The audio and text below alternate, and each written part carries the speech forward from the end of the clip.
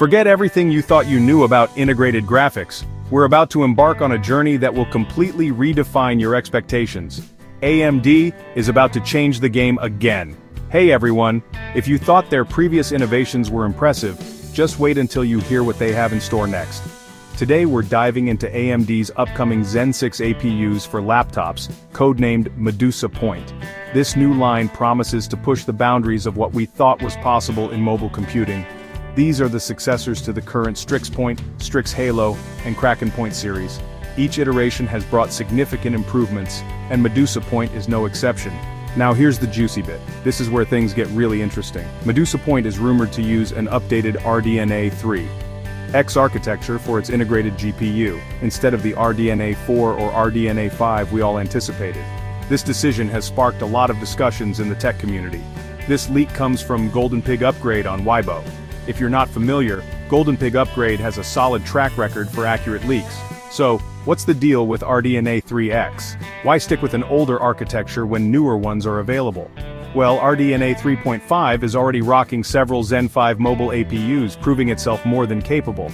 It's a tried and tested architecture that delivers impressive performance. In fact, it often eliminates the need for a low-end dedicated GPU.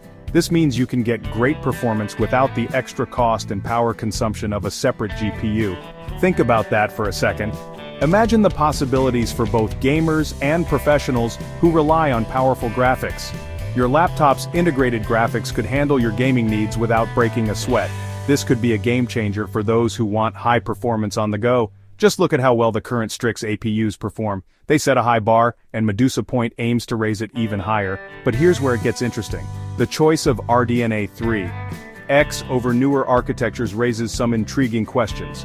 While RDNA 4 is more advanced, the real question is, can Medusa Point deliver in real-world performance? It's not just about the specs on paper, but how it performs in everyday use. It's all about those frame rates and seamless gameplay, right?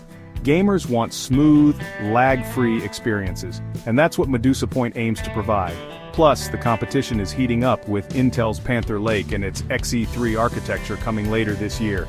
The battle for the best integrated graphics is on.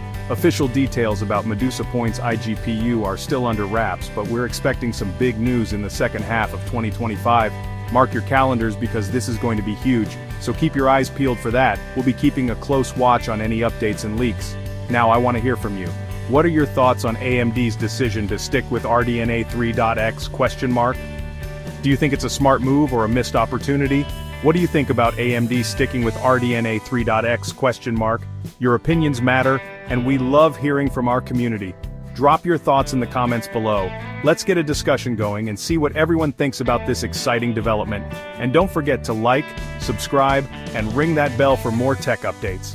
Stay tuned for more in-depth analyses and the latest news in the tech world. Thanks for watching, and I'll catch you in the next one. Until then, stay curious and keep exploring the world of technology.